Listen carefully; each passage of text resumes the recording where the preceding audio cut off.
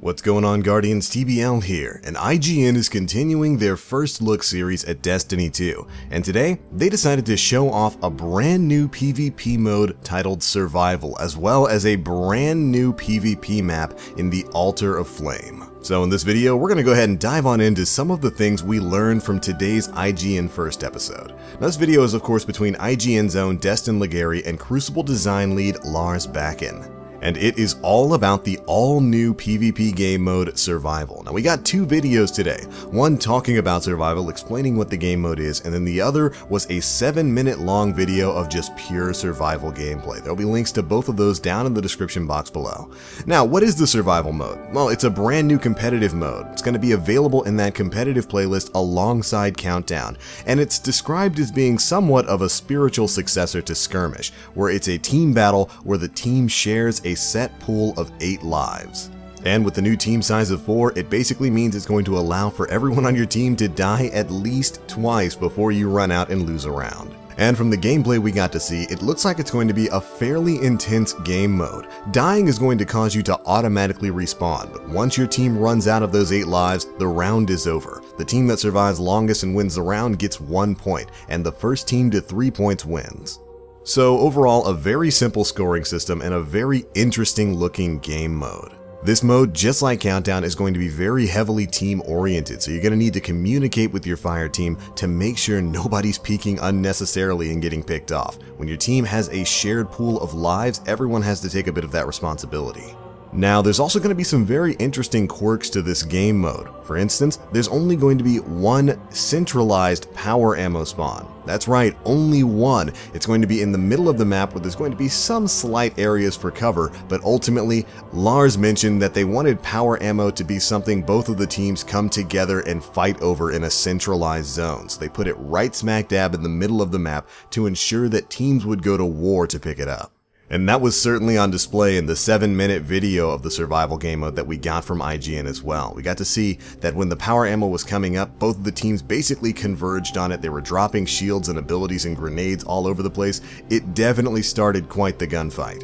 And I feel like that's overall a smart design choice. We all know how powerful power weapons can be in the PvP environment. Everybody who's played the beta knows what kind of a difference grabbing a fusion rifle can make.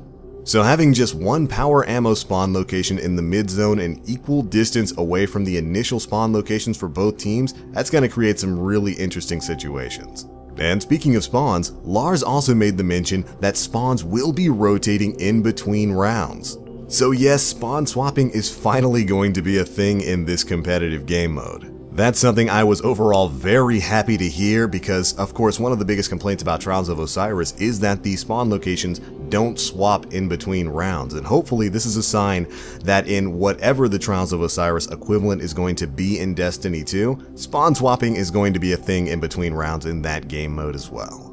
Lars mentioned that they want to make the game feel as fair as possible, so they don't want to give any sort of advantageous spawn to any team, and that's why they're going to have the two teams swap back and forth in between rounds, and I think that is a fantastic choice. And overall, the Survival game mode looks like it's going to be a fairly intense competitive game mode. Again, it's a bit of a spiritual successor to the Skirmish game mode. With the limited shared pool of lives, the instant respawns, you're really going to have to communicate with your team and not put yourself out into danger unnecessarily. It's probably going to wind up being a very fun game mode to watch.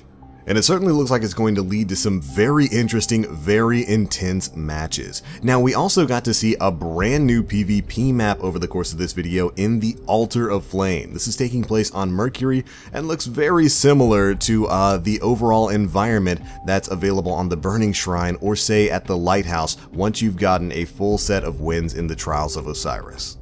And I've got to say, the Altar of Flame looks pretty cool. It's going to be a mid-sized map with lots of flanking routes, sniper lanes, and a very large mid-zone for power ammo skirmishes.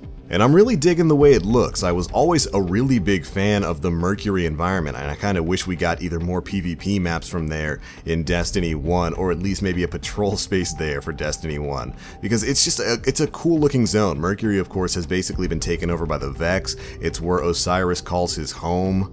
And if you'll remember, it's where we had that awesome Sunbreaker mission from the Taken King.